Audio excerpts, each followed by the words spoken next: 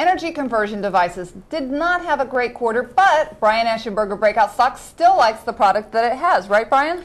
What they offer is a really neat technology. They have this really thin, lightweight solar cell that they actually integrate onto roofing products. So the product is great, but this is a case where even though the product is great, the stock is not. We need to distinguish between those two. So they had a weak first quarter, and they pulled their guidance for fiscal year 2010 on the call. Demand for their products is light, with commercial roofing not particularly healthy, not throwing up a lot of new buildings right now, and you're certainly not putting on a new roof if you can avoid it. Solar in general, as we know, has been weak. Pricing is weak.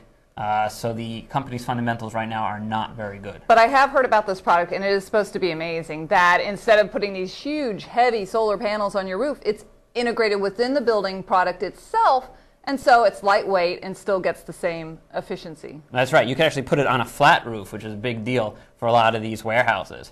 Usually their roofs are not built to support the weight of the typical solar cell. So the product is really, like I said, great. But the company right now, they ran the quarter, they produced a lot. So actually the finished goods has more than doubled quarter over quarter. So they're sitting on a lot of inventory. It's not a very healthy place. The risk-reward outlook for the stock right now still warrants enough caution to stay away from it. Okay, so this stock was in breakout stocks. You got out of it. Why are we talking about it still?